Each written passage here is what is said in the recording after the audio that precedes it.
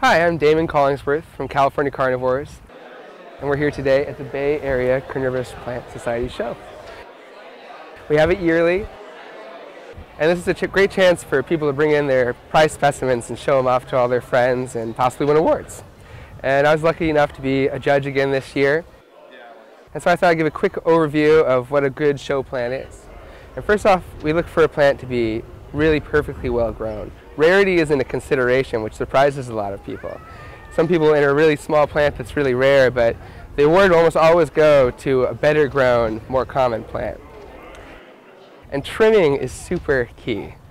It's hard to see a really nice plant sometimes when there's a lot of brown leaves on there. And so you want to make sure you trim every leaf off and get every little weed off, and certainly no bugs, because it's a real deal breaker when a judge is looking at a plant and trying to decide whether they should give it an award.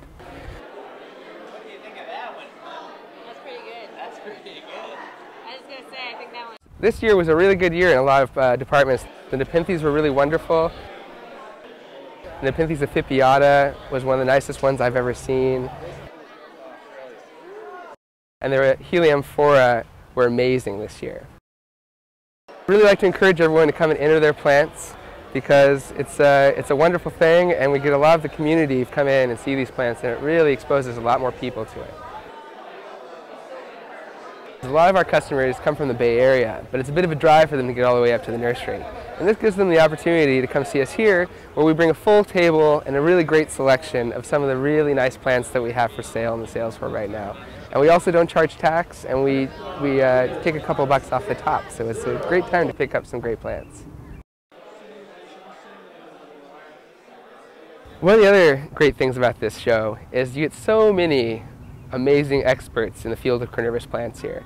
From photography to growing, people are doing amazing art projects with our plants here, and you get to talk and bounce ideas off of each other. I've got this problem with this plant, this isn't growing as well as it should be, what can I do? And this is a great place to ask those questions.